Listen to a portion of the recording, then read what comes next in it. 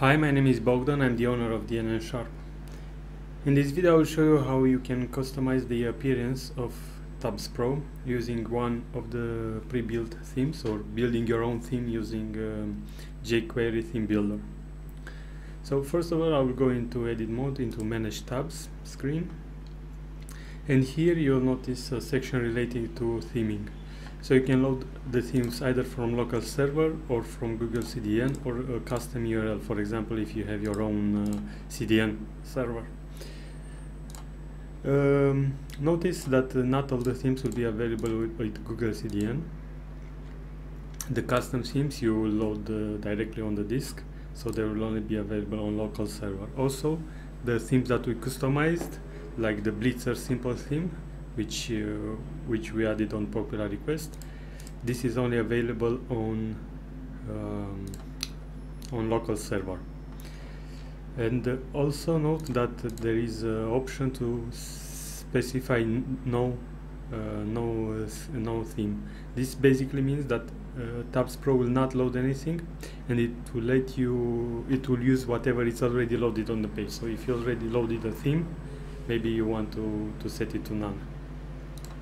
Okay, now on to create a new theme. So here you will already have the link to the theme roller. I'll just open it in a new window, and I will start customizing it. I'll just change the color of the text. Maybe make it bluish, something like that, and I will also modify the header.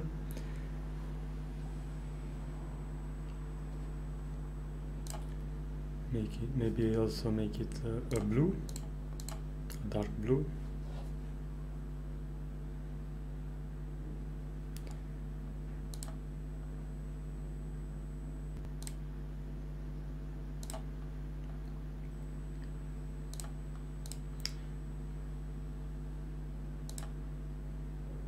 And I made it the active tab red. Okay, so now that I have a theme, I need to download it.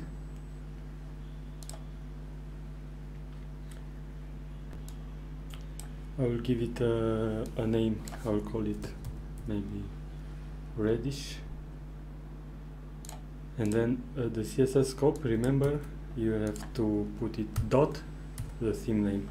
This way Tabs Pro can ensure that themes will not collide. So if you have two different tabs and you want them skinned differently, Tabs Pro will do that by applying this class to each of them. So if they have different classes, they have different styles. Otherwise the style will collide, and it's not really sure which theme will apply. Probably the last one that is loaded on the page, and it will apply to both tabs. The same goes for other components as well, so it's better to always specify the CSS scope. Okay, I will download the theme, and now I will go back into the application, and I'll upload the new theme. Upload.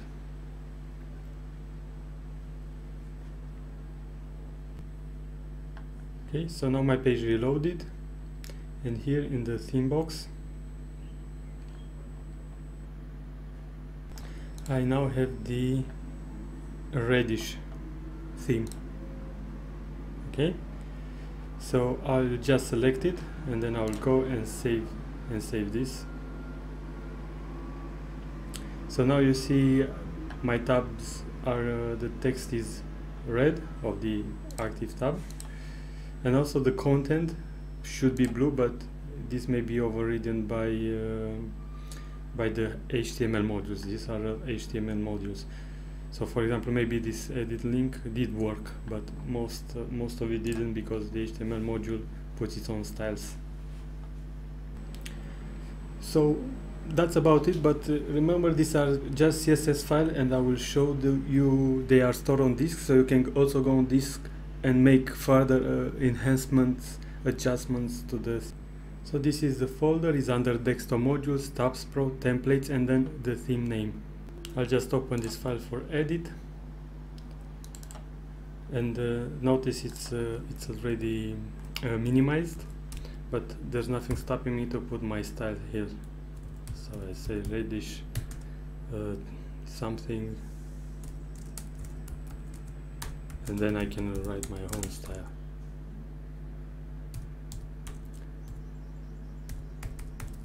And then maybe put it with important if there are other styles from the HTML module that I want to override. So that's about it. But remember, you don't want to make modifications like I did to the predefined themes, because on upgrade all those files will be overwritten and you lose all your settings. So you don't want to make modification to files that are already in the package. That's about it, and remember that these styles also apply to the accordion controls and the dialog controls. Okay, I hope this helps. Thank you very much for using Tabs Pro.